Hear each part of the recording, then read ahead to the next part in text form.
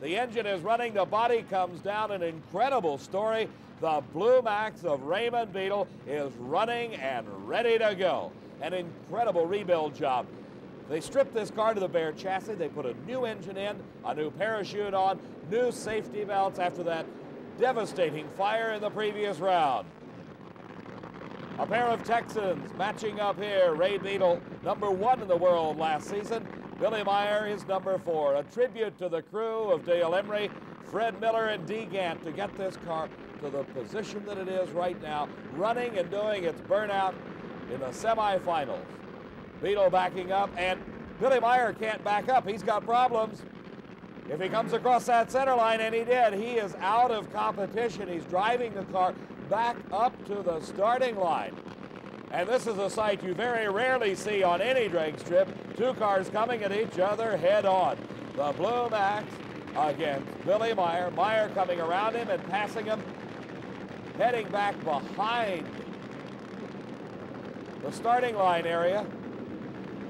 As Beadle's crew concentrating on their car, they know what happens when you cross the center line. You go out of racing. So it will be a single for Beadle as Billy Meyer, a very unhappy young man, tells his crew that something apparently went wrong with the reverser and he couldn't back up.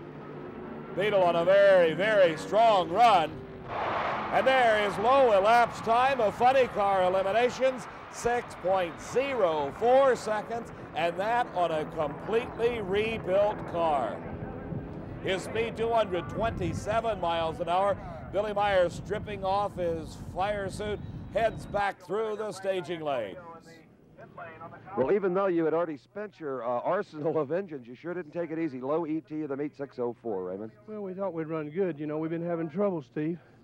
I'll say you've been having trouble. Well, when we saw Billy break his reverser, well, you know, that made me feel a lot better because I knew unless we changed the rules, all of a sudden you can't cross the center line. That's right. And everybody in the pits is saying only Raymond Beadle and only in Texas could this have happened to just completely overhaul this car from seat belts to fire suit to everything. Well, like I said, I knew we run really good because when I ran, I blew the windshield in, so I knew I run really good. A broken windshield in the Blue Max. I'm sure you must have another windshield, too. Sure enough.